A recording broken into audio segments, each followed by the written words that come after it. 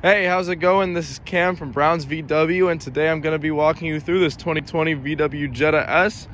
This Jetta S is a 8-speed automatic with about 4,000 miles on it. It's got a 1.4 liter inline 4 with a turbo, so it's a 1.4T, and it comes in this beautiful black color. So let's get into it. All right, now that we've made it to the driver's side door, I'll go ahead and crack it open.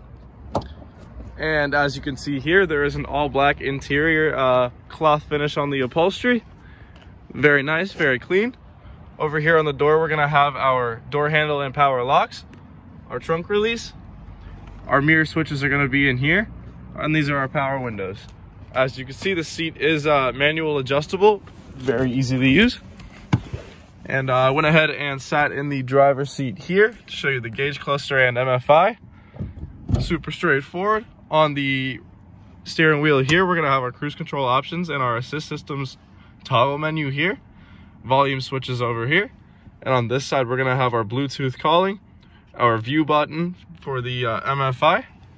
And then this will change the MFI as well. And then our general navigational switches.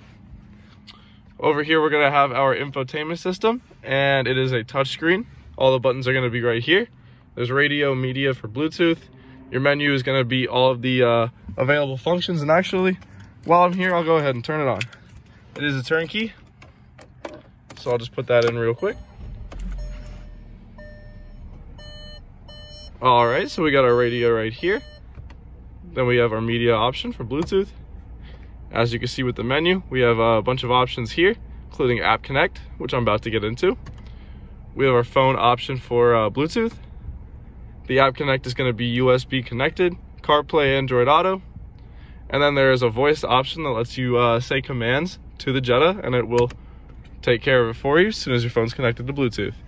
Down here, we're going to have our climate options, very straightforward.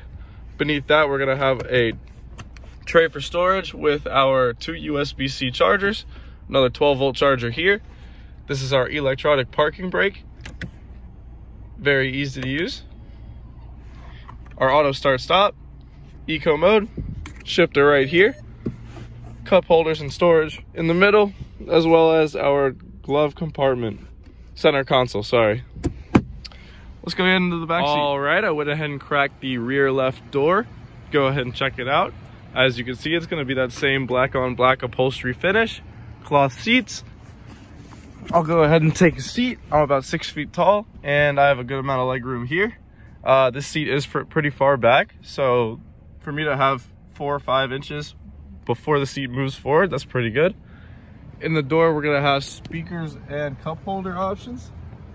Additional little storage pocket there.